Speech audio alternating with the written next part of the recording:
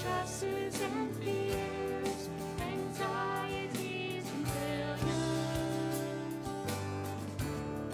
My power and my love will fill me as a Savior. My Father is good, and He will never fail me.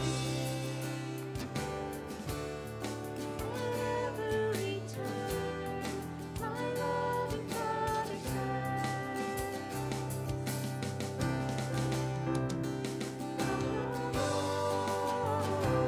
you are never alone. Come find rest for your soul. What you've broken I've made whole. Welcome home, my son, my daughter. Welcome home.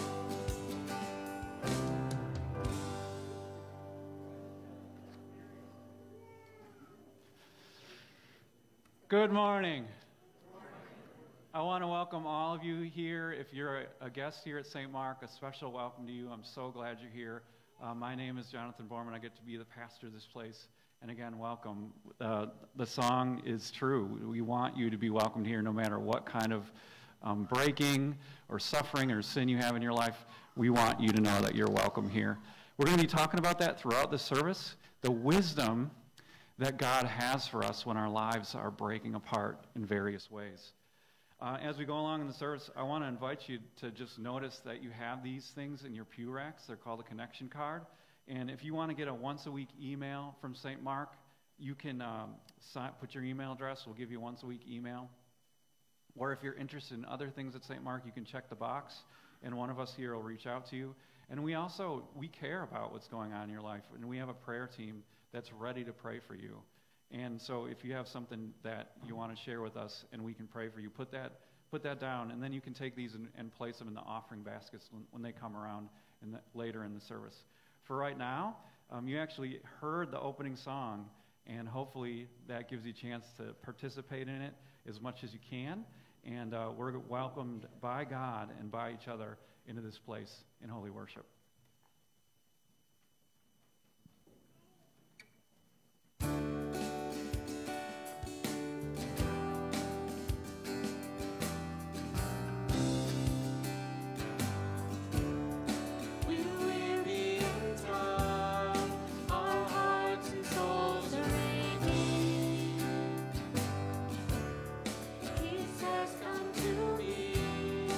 And I will give you rest.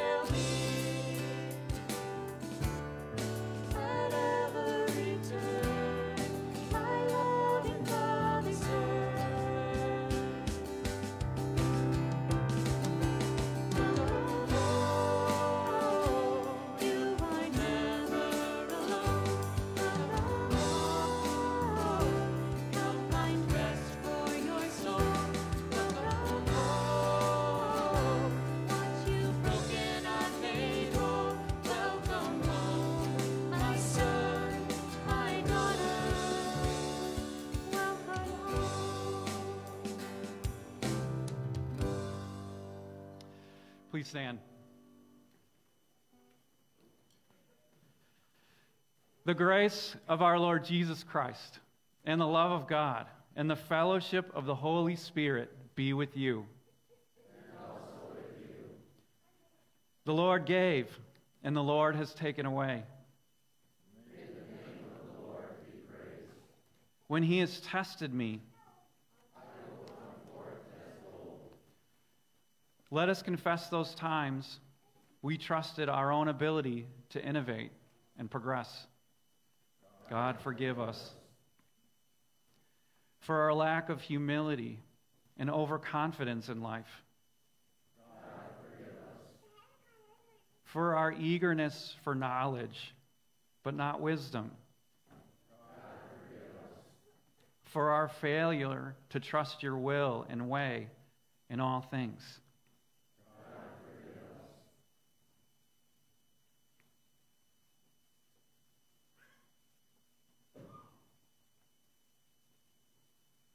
God, our merciful Father, has forgiven all our sins. He sent his Son, Jesus Christ, to be our Redeemer and Savior. Jesus paid the penalty for our guilt by his death on the cross and freed us from death by his resurrection from the grave. We have peace with God, now and forever. Amen.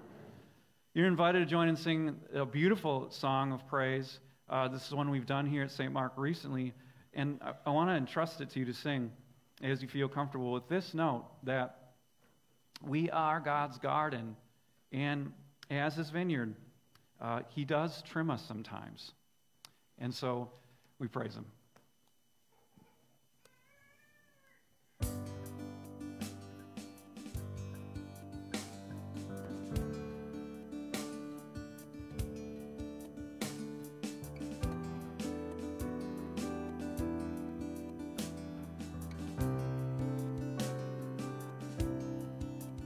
For my waking breath, for my daily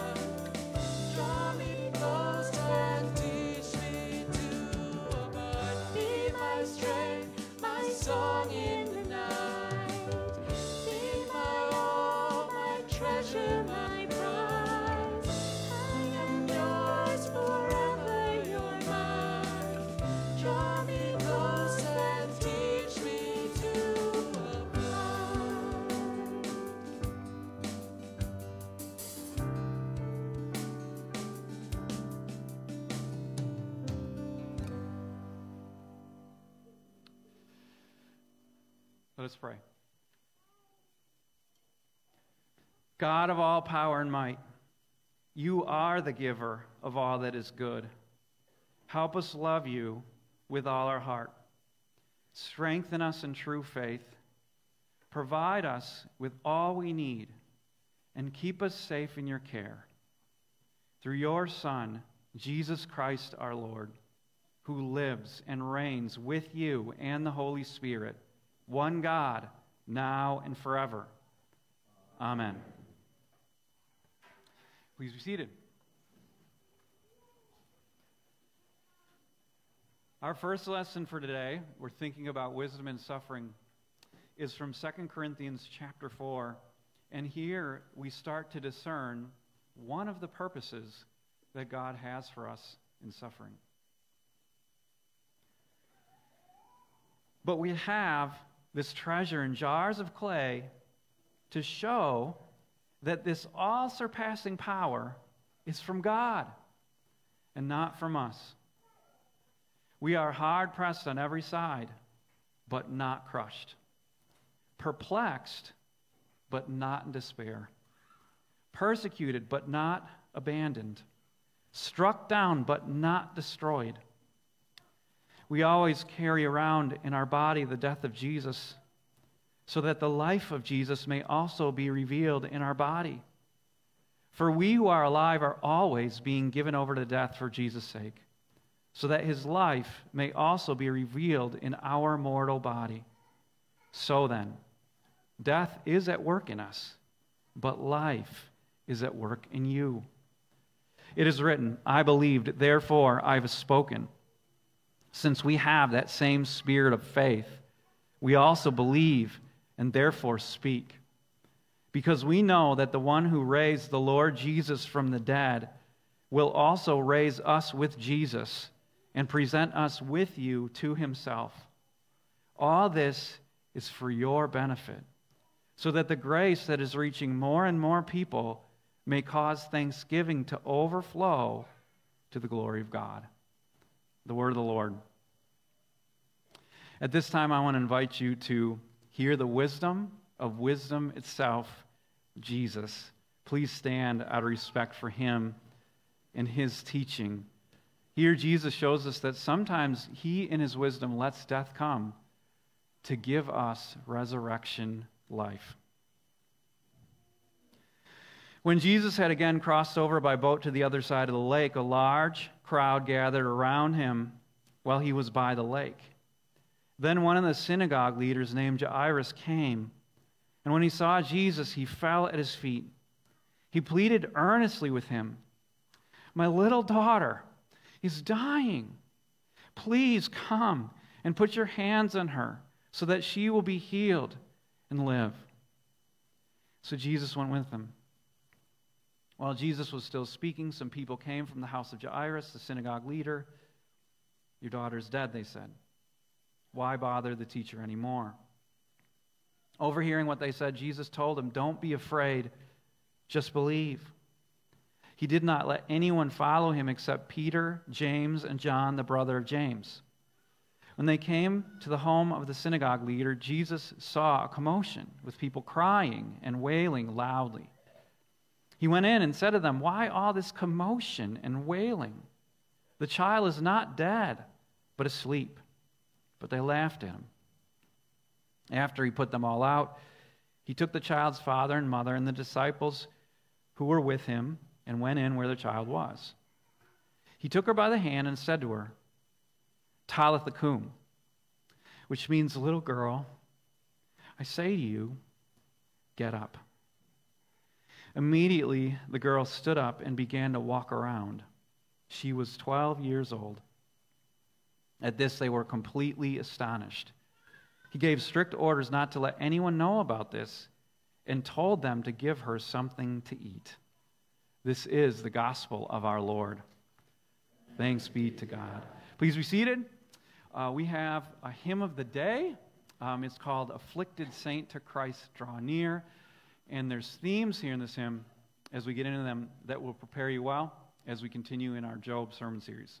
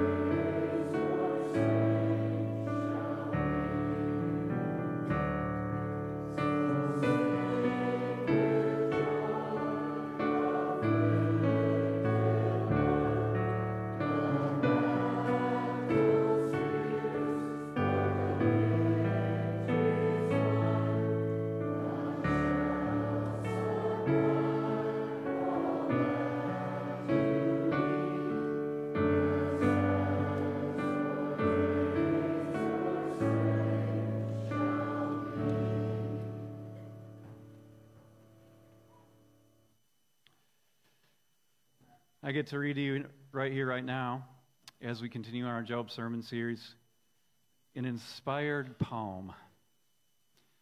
And I want you to just invite you to experience it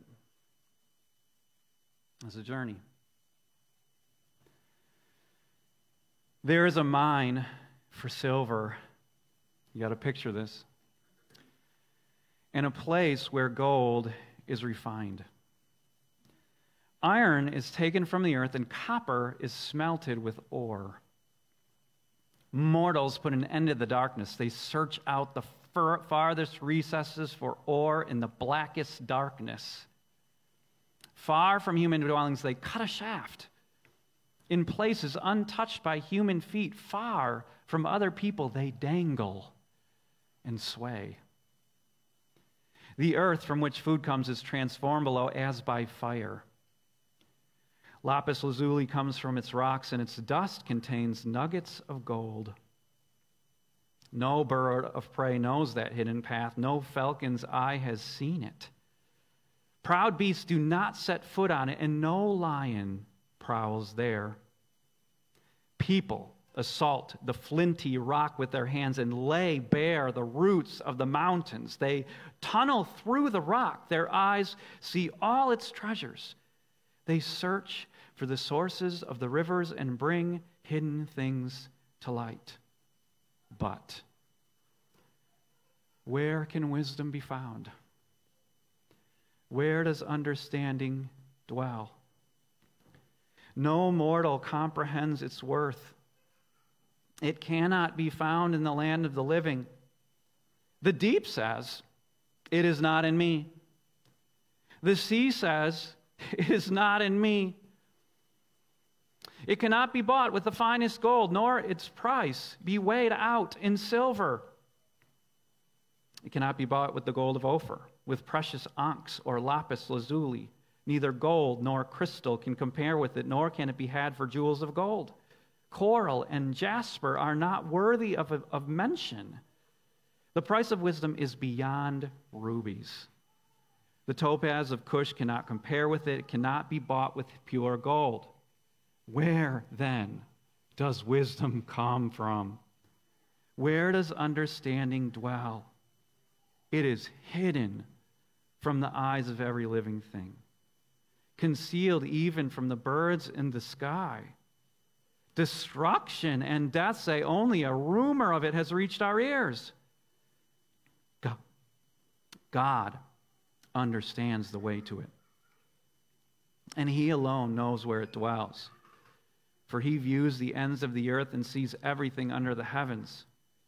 When He established the force of the wind and measured out the waters, when He made a decree for the rain and the path for the thunderstorm, then He looked at wisdom and appraised it.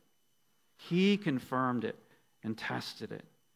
And He said to the human race, the fear of the Lord.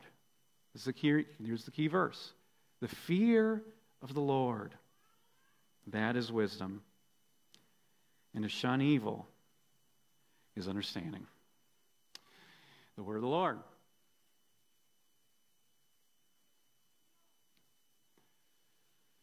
It's true confession time. Sometimes I fight in myself with sermon introductions. Sometimes I found that with this particular poem. Part of it's because I want to serve you well. I understand that you're like me, and when you come to a place like this, you can actually come with a lot on your mind and a lot on your heart. And so that when you do, you're going to have a need to know that if you actually pay attention in church, if you just unload all that stuff for a second, it's going to be worth it. So I realize that when I start out speaking, I sense it as an act of love and service to you, to tell you and show you it's going to be worth it. But there's tension in it for me because, on the one hand, here's what happens. If I come at you too hard, and too thick and too fast, it's too much. And you'll shut down. And that's not nice and kind to you. On the other hand, if I come at you too shallow and too fun, and I start talking about my golf game, and I say things like, it's non-existent, I don't play golf, what I do is hack, then I'm signaling to you that what I'm going to say next isn't that weighty. It's not worth much. So I have to find the middle. Not too heavy, not too soft. But see, the tension for me goes even deeper, because here's what happens. Every Sunday morning, I'm way ahead of you, not because I'm actually ahead of you, but because I've been thinking about this all week, and you just showed up. And what I really want to do is, I just want to start talking about the Scripture. I just want to talk about it. I want to skip all that introductory fun, all that stuff, get you involved. I just want to skip all of it. And what I want to do is I want to take this is what I often want to do. I just want to take it. I want to, like it's a diamond, and I just want to just reveal it to you, facet by facet by facet, so you can see all the beauty of it. Just get into it. But it demands a lot of you. Because what it demands of you as a listener is an act of faith. That what's coming is going to matter to you. And so I don't do that much. But I'm going to do it today because I think this is immediately interesting. What's the very first thing that happens? The very first thing that happens is you encounter mining. Human mining. In fact, you might be interested to know that this is a picture of 4,000-year-old mining, which is probably makes it the oldest description of human mining that you'll find anywhere in human literature. Wow. Miners. And what happens, you can see, what you have to do is you have to take the journey. Job says, here's what's going on in ancient mining. They go down. Way down, 4,000 years ago. They would do it. The humans, they would come and they would dig this shaft. And I'm getting claustrophobic just thinking about that. But they dig this shaft. And they go way, way down, Job says in the poetry, so that the homes where people actually live are way up, and you almost look up and you can see the pinprick of the daylight above. And there they are on these rickety elevators, swaying to and fro. Job says they've got these little contained fires. Can you picture that? Like little lanterns, ancient lanterns, and there they are swaying to and fro. OSHA's not involved back then. Swaying to and fro, and they're bumping along the sides of the shaft that they've created. And what Job says is it worked. See, they would go down there and they would create these fires and they would bust open the rocks, and there they would find the iron. They'd just start smelting the ore out of it. And it worked. It all worked. These were human beings who went where no human being had ever gone before. And it worked. Actually, Job takes it further than I just did. Job actually says, not just human beings that never went there before, no creature on earth did. See, humanity is like nothing else. See, the falcon, the prince of the sky, can see a long ways, but it cannot, and it will not ever see the hidden paths underground. For that, you got to be a human. The lion might be the king of the savannah. It might be a proud beast. It might have lordship there, but you'll never find it underground. You'll never find it leaving its home for a pinprick of daylight way above you. Never. For that, you got to be human. And we've done it. I mean, we've done it. We've really done it. And Job tells you, they were even doing it. 4,000 years ago, they were finding topaz and gold and lapis lazuli. We're not going to go after sapphires because they didn't know about sapphires 4,000 years ago. Lapis lazuli was the best kind of gem that you could find, they thought. But it worked. Well, what are we supposed to do with that? It's a hymn. First of all, we can acknowledge this. Wow. Human progress. Wow. You got to take off for a moment our 2024 pride. Just take it away for a second. And because some of you are sitting there and saying, but we have Caterpillar today. Like that company, we have that. We have boring technology. We have that. We have boring technology. Come on. Stop it. We stand on the shoulders of giants. And we had to start somewhere. These giants. See, the bravery, the courage, the entrepreneurship to do this, to cross boundaries, to push forward. Wow. Stop for a second and acknowledge that. Wow. Now, the scholars, really interesting scripture. I told you, it's interesting. Isn't it really interesting? The scholars are right. What is going on here in Job chapter 28 at the beginning? The scholars say, this is what's happening. This is a hymn to humanity. It's an ode. It's a song. Wow, humans. Oh, wow, look at the humans. They do what nobody else, the courage, the admiration. See, it's a hymn to humanity. Wow.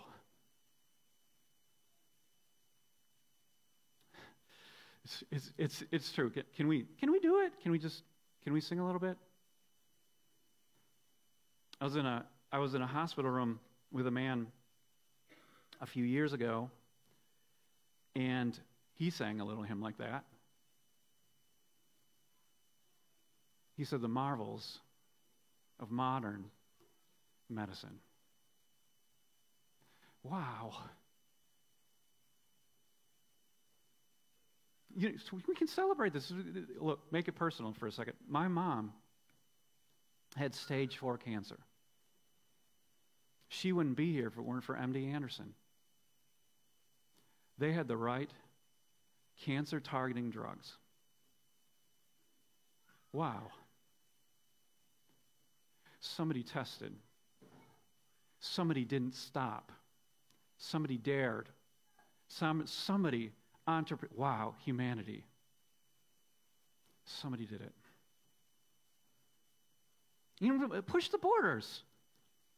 Push the borders. We are living in a generation right now, we more than anybody else can look back and see human progress.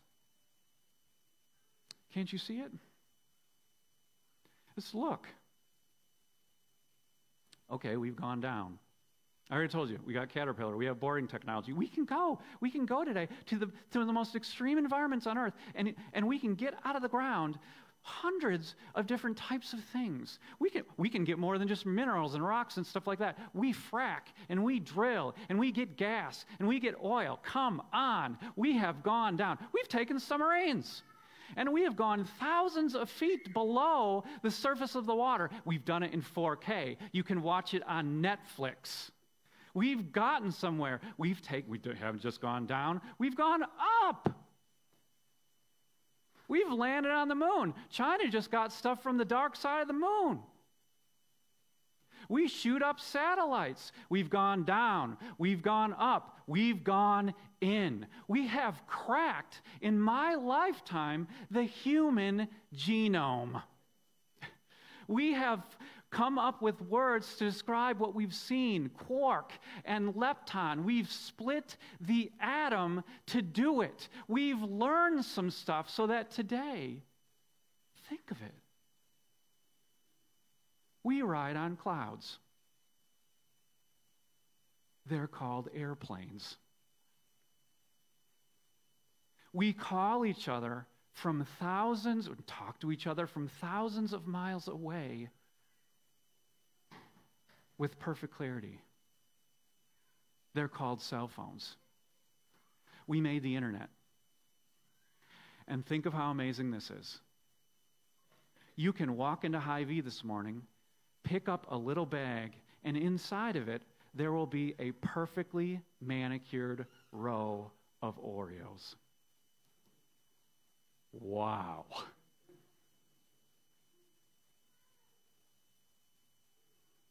And somebody at some point even once did this.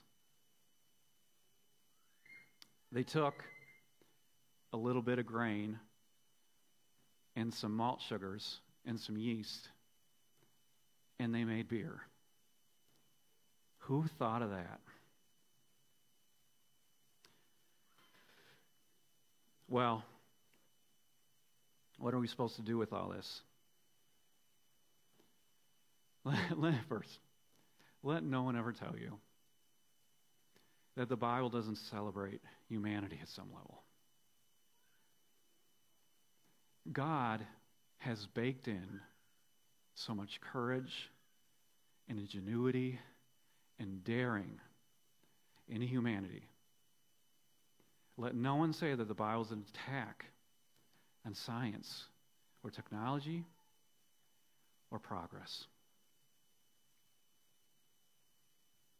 But, that's not my word, that's Job's word, but. Where's all the wisdom? Where's all the understanding of this, in this? But. Actually, Job continues the journey. He goes down in a miner's mine.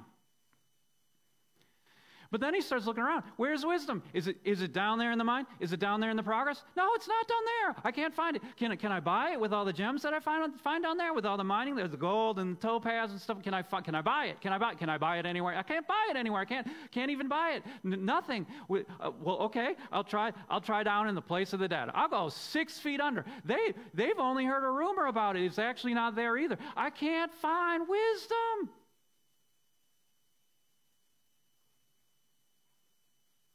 Let me put it like this. What's Job saying? He's saying this. This is an awful and great paradox of humanity. As much progress as we've made, we have gotten absolutely nowhere. Oh, okay. Don't just take that as a claim. Let me try to prove it. Okay, we made beer. We unlocked the grape. It's called wine. What do we get? Alcoholism. We made Facebook, right? We made Facebook. What are we now? More depressed than ever before. So keep going. What did we do? We contained fire. We learned how to contain and control fire. What did we do with it? We made guns. That's what we did. We made guns. We cracked the atom. What do we do with it? Maybe you watched the movie. It's called Oppenheimer. We made the internet. Great. We made the internet. You know what people say? Most of it is pornography. See? Look, I do this all day. Crack the genome. We struggle. I say this with all compassion. We struggle today to know what an X and a Y chromosome means. You can think out what that means. We say this with all compassion. We have Oreos. And now the hottest drug on the market is Ozempic.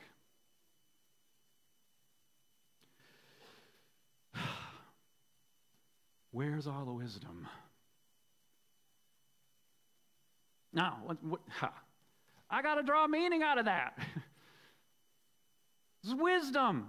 What can we learn? What can we learn? What can we learn? There's a scientist by the name of Rosalind Picard. She's a scientist professor at MIT in Boston.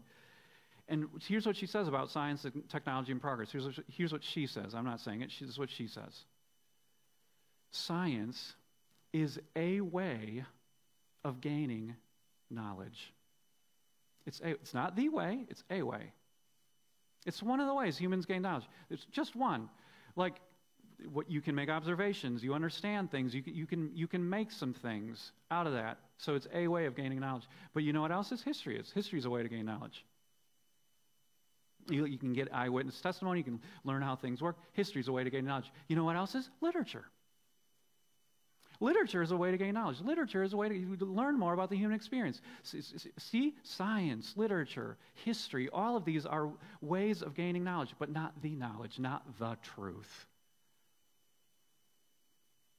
Where do you find that? See, science can never tell you why you're here. It'll never tell you what to do with all your learnings. It can never tell you. It can never give you your purpose. It can never tell you anything. This is Rosalind Picard, never give you the truth about life. For that, you got to go somewhere else. But why? But why is Job pressing on this here? Let me tell you. What you probably already know, those of you who have suffered. When you suffer, you come up short. That's not my language. That's the language of survivors. When you go through something, you come up short. You bump up against it.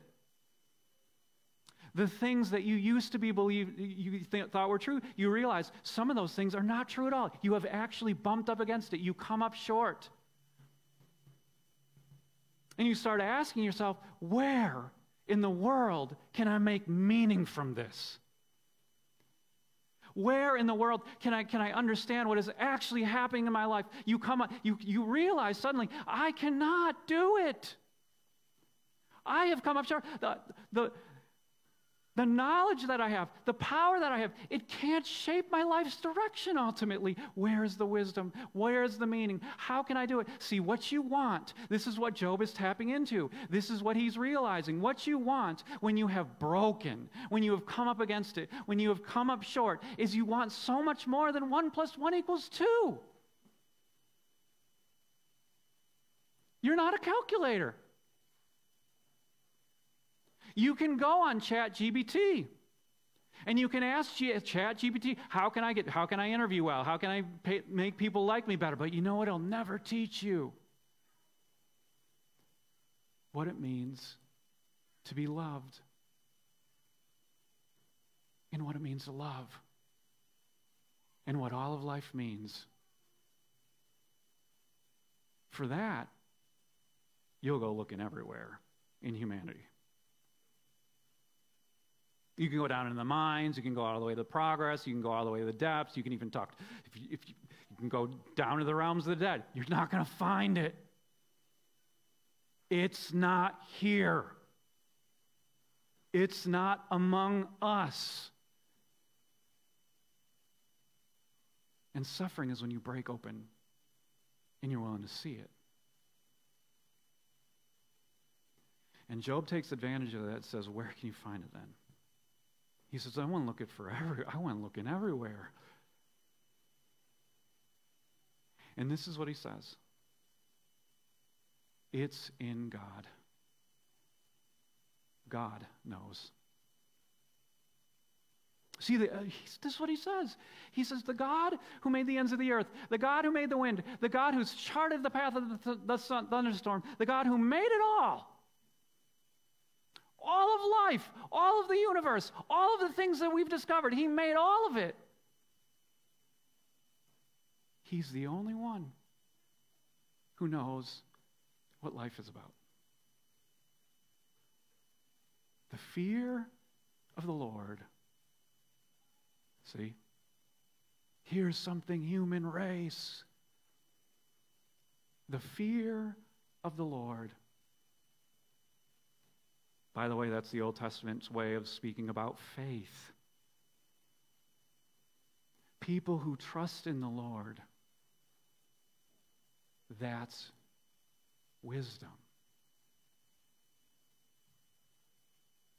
You're not going to find it in progress. You're not going to find the answers in science. You're not going to find it there. Where are you going to find it?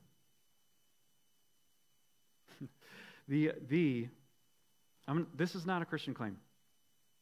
It's not uniquely Christian claim. Jesus is the most transformational person who ever lived. That's not a uniquely Christian claim. Anybody who's lived in the world knows that.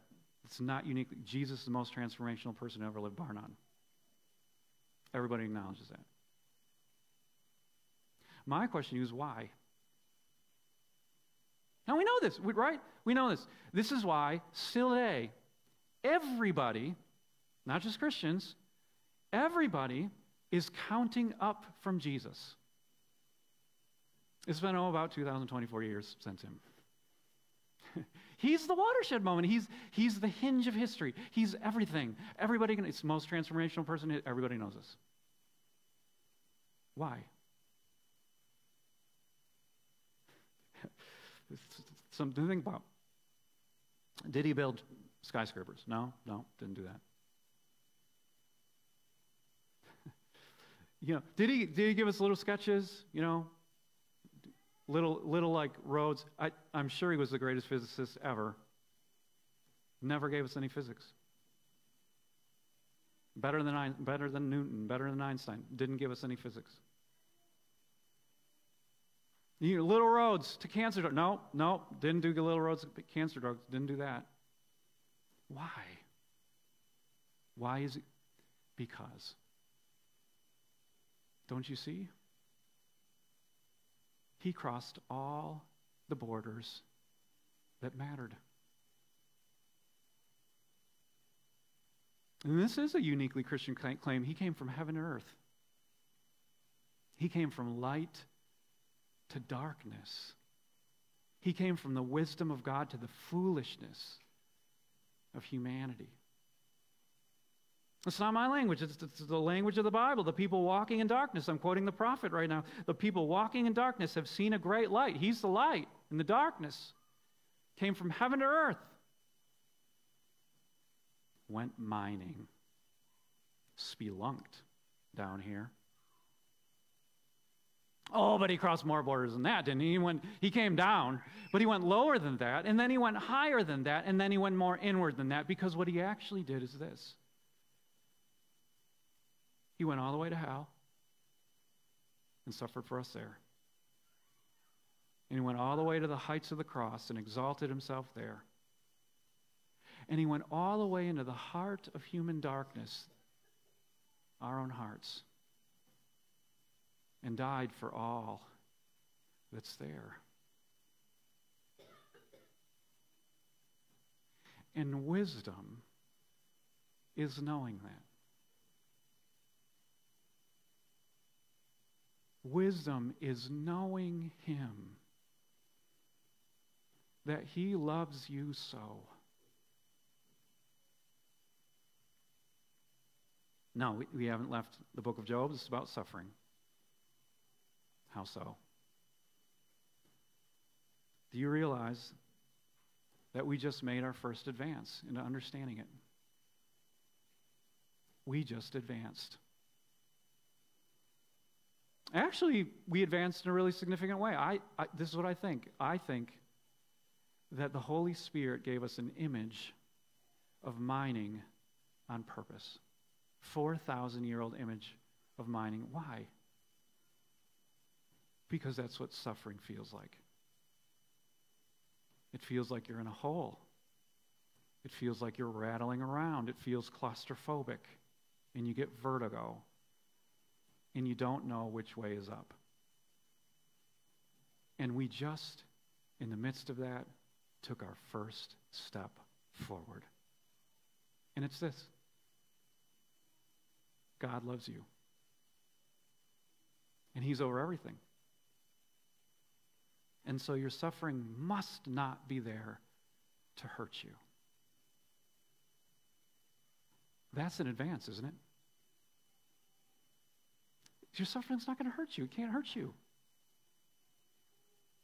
That's an advance. That's a bigger advance right here, right now. You have something more important than airplanes and Oreos and Ozempic. All of it. Because you know that. And so if it's not there to hurt you, as we've learned in our mining, well, I'm going to quote a Christian song. Here and now, I'm in the fire, in above my head, being held under pressure, don't know what'll be left. But it's here in the ashes I'm finding treasure. He's making diamonds, making diamonds out of dust. He's making diamonds out of us. Let's pray.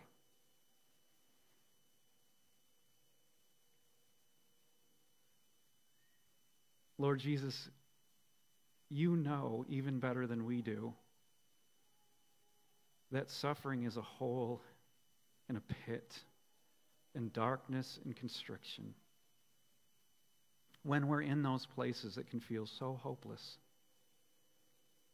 Give us your wisdom today to see that there under pressure, you're loving us and changing us and making us exactly who you want us to be, diamonds in Christ. Amen. Please stand and let's confess our faith in the God we trust, using the words of the Apostles' Creed. I believe in God the Father Almighty, maker of heaven and earth. I believe in Jesus Christ, his only Son, our Lord, who was conceived by the Holy Spirit, born of the Virgin Mary, suffered under Pontius Pilate, was crucified, died, and was buried. He descended into hell. The third day he rose again from the dead. He ascended into heaven and is seated at the right hand of God the Father Almighty. From there he will come to judge the living and the dead.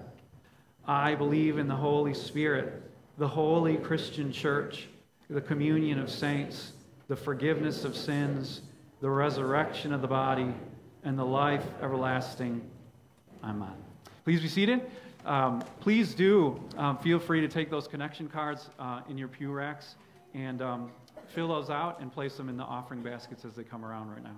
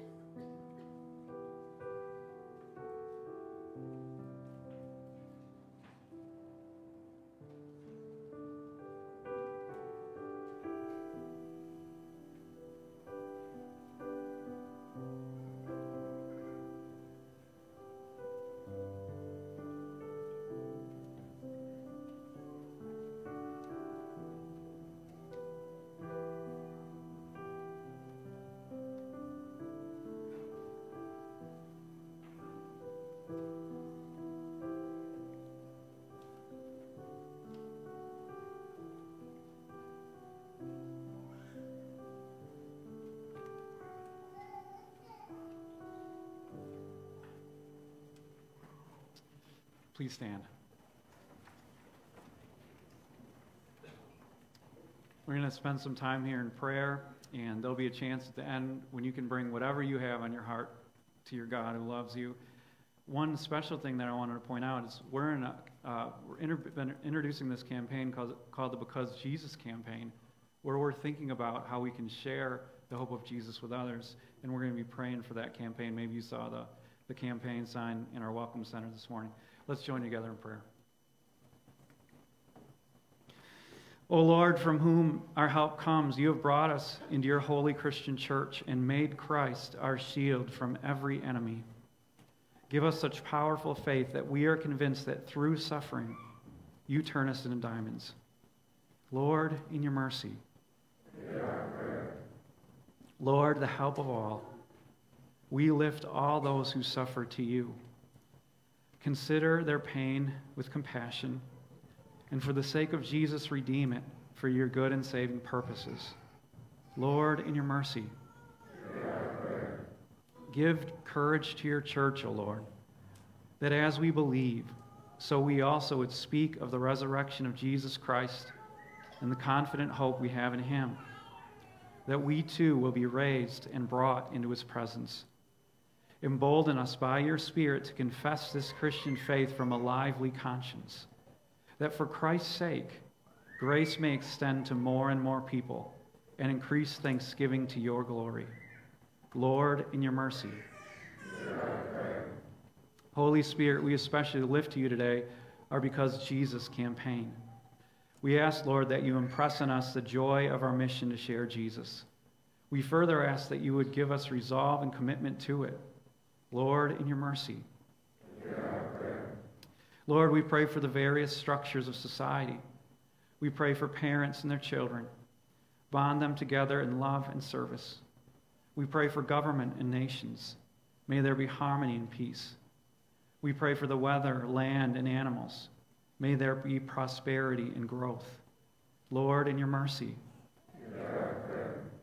Gracious Father, you see that we are perishing, yet you bid us to set our fears aside and trust in you for the sake of Christ, by whose blood we have received peace for our troubled consciences.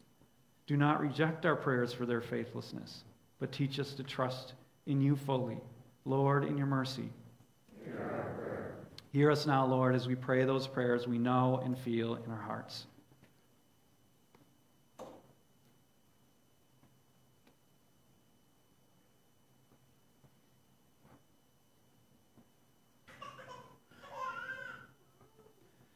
O Lord, Heavenly Father, we gratefully remember the sufferings and death of your dear Son, Jesus Christ, for our salvation.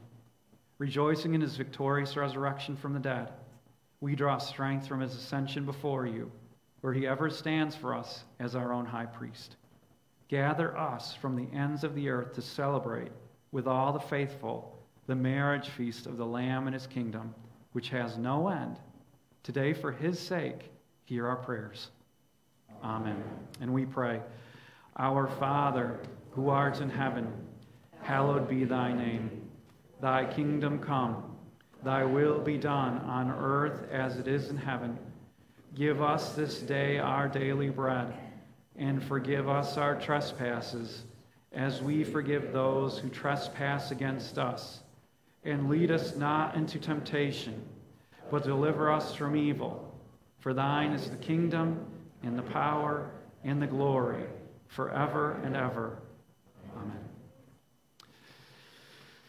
The Lord bless you and keep you. The Lord make his face shine on you and be gracious to you. The Lord look on you with favor and give you peace. Amen. Please be seated. Let's sing a beautiful hymn to close. Pray that it speaks to your hearts.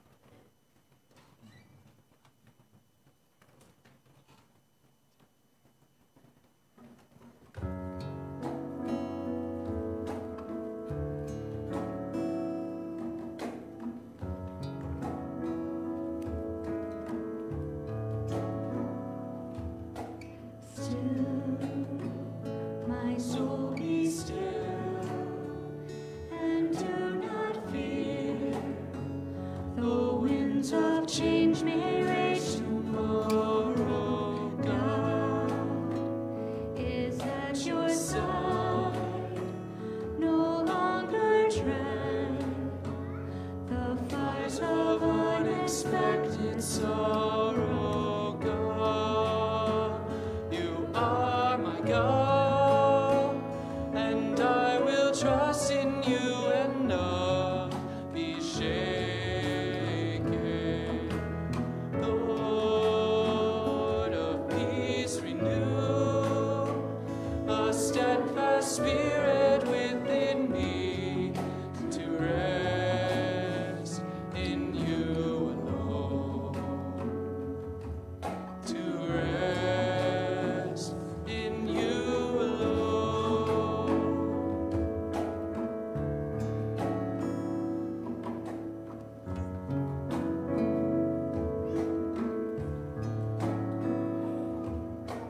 Still, my soul be still. Do not be moved by lesser lights and fleeting shadows. Hold unto his ways with shield of faith against temptation's flaming arrows. God, you are my God, and I will trust in you and not be shaken. Lord of peace, renew a steadfast spirit within me to rest in you alone. To rest in you alone.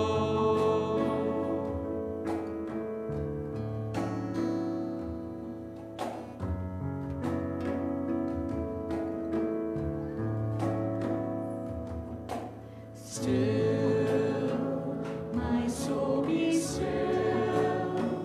Do not forsake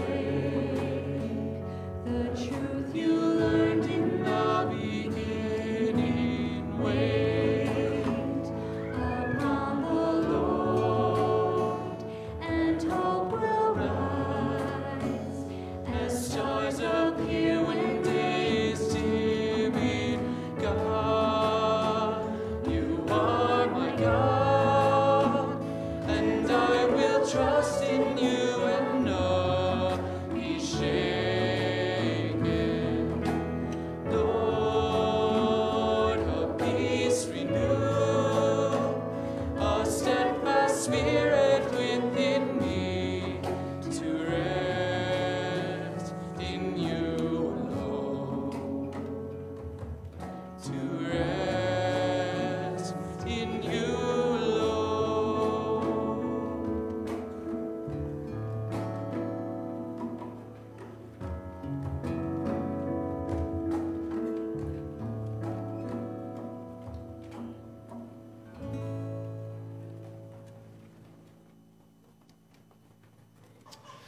Thank you for a beautiful song, worship team, and the peace that I pray that it gives to all of us here. Here's some things. I'm just picking up stuff from your bulletin here, just real quick. Things that are coming up. St. Mark's Summer Nights, love for you to come. July 31st will be our next one. Thanks to all of you who came. Really, really, it was a lot of fun, and there was a really nice turnout. And again, you're all invited to come to the next one. Bring your friends, bring your family, and come out for the fun and the fellowship.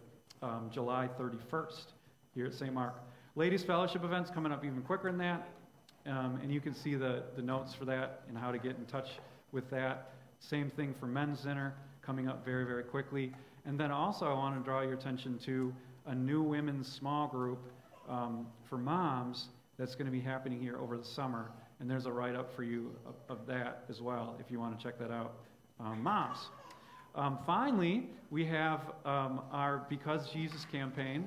We're just sharing encouragements right now. And Audrey, if you want to get situated, Audrey, I'm going to be interviewing Audrey in just a second. Out in our Welcome Center, you're going to see a big sign that says, "Because Jesus." And what's there are 3 invitations that we're asking people to think about. The first one is inviting someone to a worship event like St. Mark's Summer Nights or to a Sunday morning. The second is to invite people to speak to the pastor. I guess that'd be me. And thirdly would be to give a witness to Jesus to somebody in your life. Maybe it's a spouse or friend or family member. Just have a spiritual conversation about Jesus. And we put out the campaign sign out there. And maybe you'll notice that we also put a bucket of stickers there. And you might further notice that there are stickers on the sign. Those stickers represent people at St. Mark who have done those invitations. And if you're not, this is a little complicated, but if you're really paying attention, you'll notice that you can actually grab the sticker that you did. So if you invited somebody to a worship event, you can match the color and then stick it on there. But if you didn't do that, that's okay.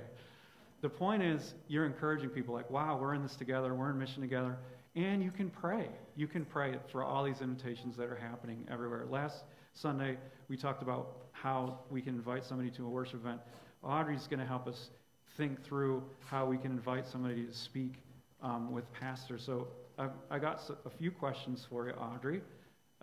First of all, Audrey, I know you have always cared about evangelism and sharing Jesus with people. It's baked into your life. Why? What are some of the things that have shaped you for that? Well, first, if you're looking at me and you're like, wow, those big glasses are really familiar, where do I know her from? I'm Audrey. I'm usually up here singing as a part of the worship service, but I've been a member here for, I think, almost 2 years now. My story with evangelism, I guess I'd say, my parents are both WELS teachers, so they went to the same school as all of our teachers over at Risen Savior, and so I've always been around people who are interacting with their community, encouraging them to get involved in church events and become a part of church family. I'm not really a door-to-door knock kind of person. My favorite part about being a part of a church is the community and the relationships that you get being a part of a congregation. So that's kind of where my experience and emphasis comes from. Audrey, St. Mark's thinking about these 3 invites, and we said they're inviting somebody to a St. Mark event, meeting with Pastor, and then giving a witness to Jesus. What do you think makes the opportunity to invite somebody to speak with a pastor unique and important? Yeah, I think asking someone to meet with Pastor directly is actually a really nice and unique opportunity, just because the virtue of coming to 1 hour-long service on a Sunday, it's not going to answer every question that you yourself or someone that you care about has ever had. And oftentimes I feel like, at least in my experience, the things that hold people back from becoming more involved in church are things that are a little deeper and a little more personal. And actually meeting with someone one-on-one who has a lot of experience talking to people that way and has the theological knowledge to back it up, I think is a very effective tool that we have in our tool belt. How people think about this, Audrey, what circumstances do you see especially helpful to make that suggestion or that invite? For sure. In my personal experience, it kind of gets divided into 2 different categories. One is very theological based, so if people have very strong feelings about specific social issues, or they've been involved in church but they have different ideas of doctrine, having someone to actually dissect those things, kind of talk about those things in a much more nitty-gritty way than you would get in a general sermon, I think is very helpful. And then the other things are very personal, so, things like having traumatic experiences, there's death in the family, or there's just something that is very personal and affecting that you yourself might not be thoroughly equipped to actually discuss with that person. I know I'm obviously very young, but I'm sure my parents aren't equipped to even discuss everything ever with anyone ever. So having someone who's more experienced to be able to discuss those things in an appropriate way, I think is very helpful. Thank you, Audrey. One last question for you here. Are there words, strategies, or a story, or anything really, that you think people would find encouraging as they think about this invitation? The refrain I've been thinking about as I've been hearing about this campaign and thinking about it myself is the idea that it does not all rely on you. I know at least in my life, growing up in a WELS church, I've always thought, oh, evangelism, that's someone going out and walking 10 blocks, walking on every person's door, and it's because of them that so-and-so comes and stays at a church. And while that may be true in some cases, I think it's a little more complex than that. It takes a village to have someone have a good experience at a church. There's the person that invites them. There's the pastor that's running the service. There's the worship crew. There's the person that talks to them while they're grabbing a donut on their way out of the door to ask them how their day is doing. It is not all on you. And I think this specific one, having someone talk to pastor, is very exemplary of that truth. Thank you, Audrey. I call her up on Monday and say, would you be willing to do this? And that's what I've been doing. And people at St. Mark say yes. So thank Audrey with me for doing this. Yeah, thank you. Audrey Schilling. Out in the Welcome Center, if you want to do this, we wanted to empower you.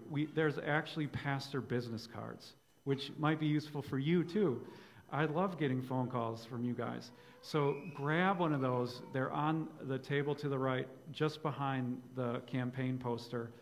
Pastor business cards, stick them in your wallet or your purse or whatever. And also, there's St. Mark's stationery there. So if you want to write an invitation and send it by mail, it's free, and it's for you, and it's right there by the campaign sign. I'm done with one last introduction. We have a special new family with us.